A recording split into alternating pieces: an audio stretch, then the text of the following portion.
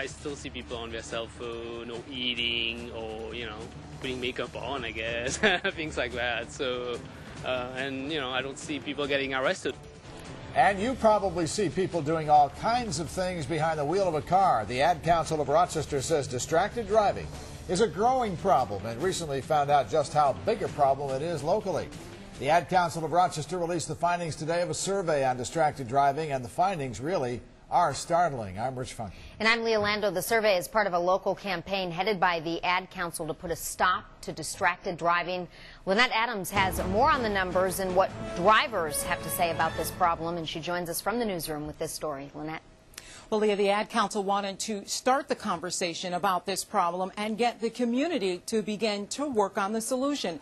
So it wanted to see just how serious the problem of distracted driving is, and this is what they found.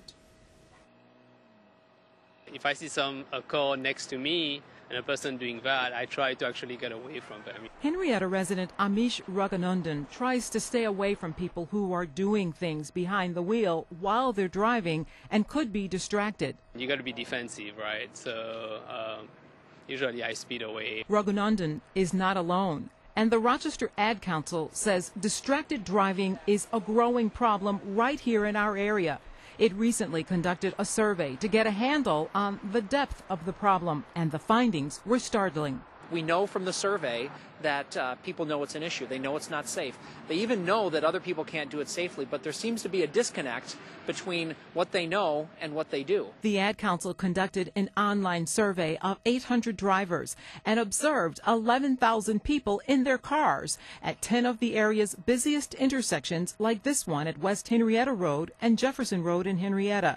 A quarter of the survey participants admitted texting while driving within the last month. The national average is 18%. 1 out of 3 people admitted to talking on their cell phone without a hands-free device. The number was even higher among young adults. We were surprised to learn that in Rochester, the rates in both of those studies were higher than in comparable studies that were done both nationally and in places as nearby as Syracuse. And drivers themselves are concerned. I fear it because, you hear these stories and you hate to be on the wrong end when you're not doing anything wrong.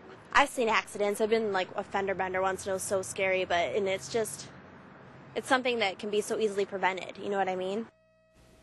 The Ad Council will unveil a much bigger campaign in about a month. It will be similar to the No Smoking campaign and others you've seen over the years, with the goal of saving lives.